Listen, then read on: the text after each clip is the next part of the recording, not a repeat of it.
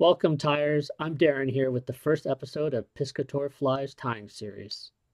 The first fly I wanted to present is the woolly bugger. We're going to rewind this back all the way to its original form using an olive body and a black tail and hackle. No beads, cones, rubber legs, crystal chenille, UV dubbing, hot butts, hot heads, or any other invented piscatorial magic. Now, one of the wonderful attributes of the modern woolly bugger is its ability to be transformed into countless variations, and I'll touch on some as we tie the pattern. Depending on the size of hook and the colors of materials that you use, the woolly bugger can be tied to present as a large nymph, baitfish, leech, any sort of insects, terrestrial insects, worms, crayfish, or even shrimp or crabs.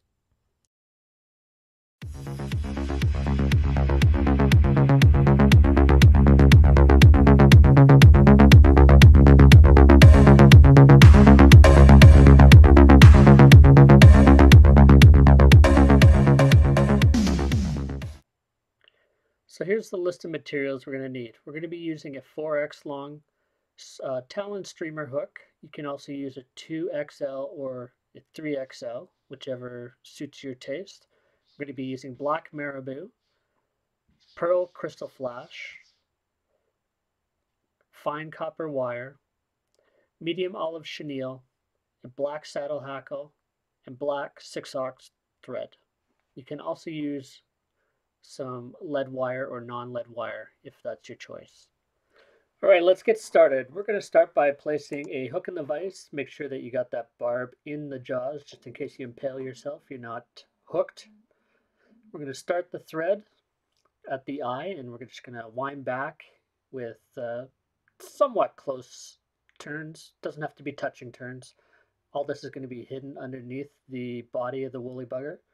Just trim the tag off. First thing we're going to add is some wire for weight, and this is an optional step, of course. I like to add about 10 to 15 wraps of lead or non-lead weight on my flies. Make sure you use the back of your scissors so that you're not dulling the tips. And this is fairly pliable, so you can just twist them over the butt ends of the wire. Then we're just going to wrap back over top of that wire, the weight. If you want to, at this stage, you can add a little bit of glue just to add a bit extra durability. We're going to stop our thread right behind the weight, and that's where we're going to tie in our marabou, just so that we get a nice uniform body. So I'm using 2 short marabou's feathers here, and I'm going to tie them in right at the back of the lead. I'm going to put in a few wraps here just to make sure everything's secure, and then I'm going to pull those ahead and trim them off. And as you can see, after I get those cut, kind of keeps the body, the diameter of the body fairly even so that we don't have any big bumps once we have the chenille and the hackle over top. So it just helps with the profile of the fly. So we're going to wrap back all the way just over above the point of the hook. And if you need to shorten this tail feather, you can use your fingernails just to pull off a little bit of excess. Next, we're going to use some pearl crystal flash. I like to use about 3 or 4 strands. I'm going to tie it along the near side first. And I'm just going to match that up with the tail. And I like to make sure it's tied right against the side with a few wraps and go up. And then what I'm going to do is pull that flash over to the other side and wrap it down. That way we just have one piece of flash to deal with. We don't have to deal with any extra material. Next, we're going to tie in a little piece of fine copper wire. You can just take a length, and we're going to tie that in along the near side as well.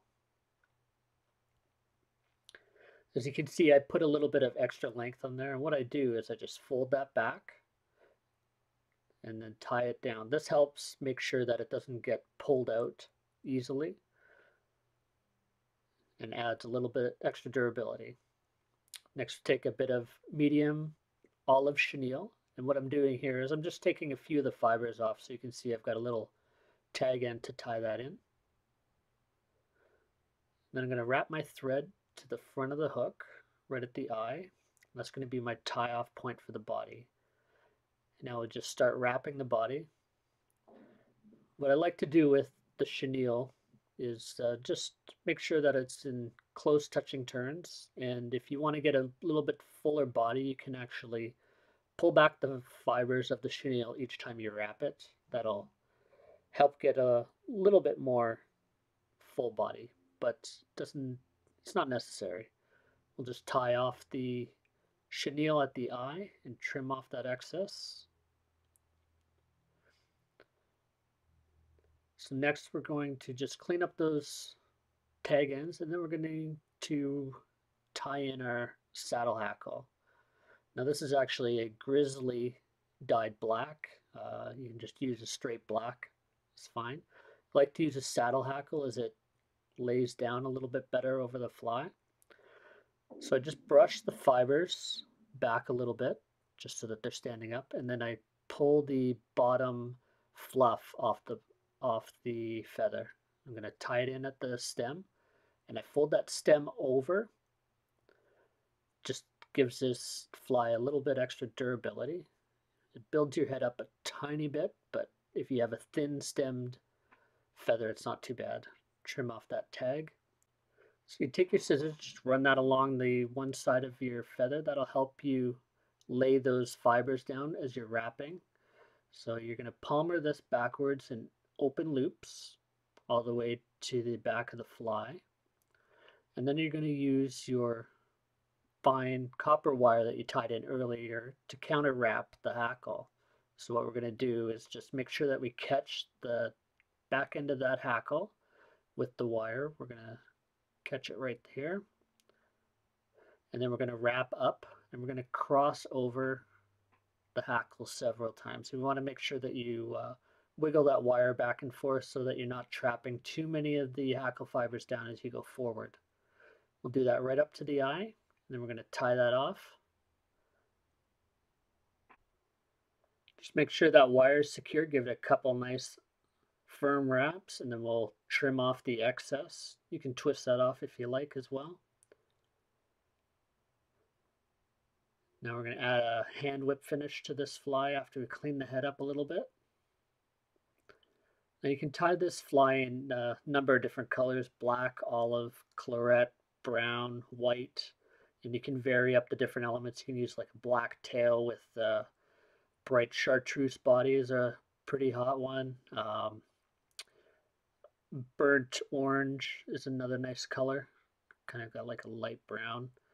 Just use your imagination. Of course, you can add bead heads and rubber legs. You can use different materials for the tail and for the body. I like to use foxtail for the tail. It makes a really durable fly. Just add a little bit of head cement. So we got a little bit in the eye here. So what I'm going to do is just one of my favorite tricks for cleaning up the eye. Just take a piece of scrap hackle with a few fibers on the end, and I'm just going to thread that through and clean any of the excess glue out. I got a great fly to fish when it's time.